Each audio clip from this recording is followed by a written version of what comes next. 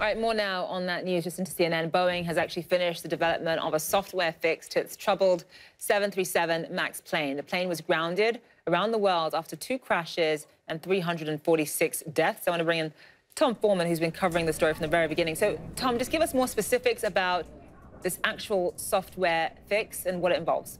The software fix has gone through a bit of an evolution from the start as more details of the plane's problems became known.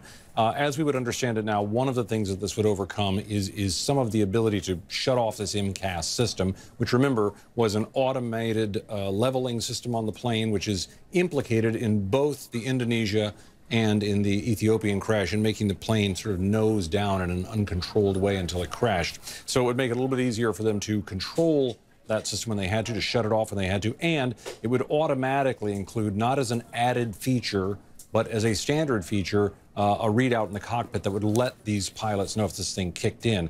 They say in the updated software they've flown at 207 flights, more than 360 hours, and the CEO of Boeing, Dennis Muilenburg, who's really been in the hot seat over all of this, says that we're making clear and steady progress, and we're confident the 737 MAX with updated MCAS software will be one of the safest airplanes ever to fly. He can say that, but they still have to get it past the FAA, and not just the FAA, but also air regulators around the world who at this point may not be so keen to take the U.S.'s certification of this plane as being okay, since it took the FAA longer than almost anyone else to pull it from the sky. So if they don't take the U.S.'s certification of this plane as being okay, if they don't take their word for it, what is the approval process from the FAA going to be like?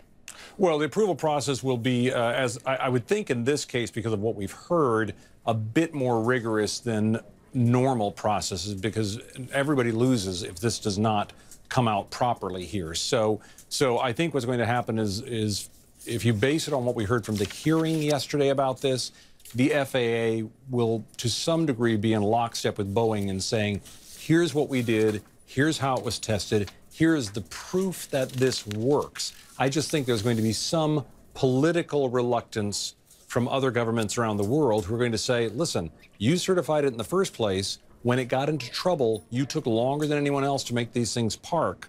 We're going to look at this with our own eyes. It probably won't keep it out of the sky if you get to that point, but it could delay it a little bit longer. And truthfully, for Boeing right now, every single day they're delayed is yet more money on this airplane lost and more opportunities. Yeah, some airlines are seeking compensation for the planes they had to keep grounded. Okay, not to mention the possible lawsuits from the 346 people whose lives were lost in these 2 accidents. Exactly. Tom Foreman, live for us. Thank you so much. Appreciate that.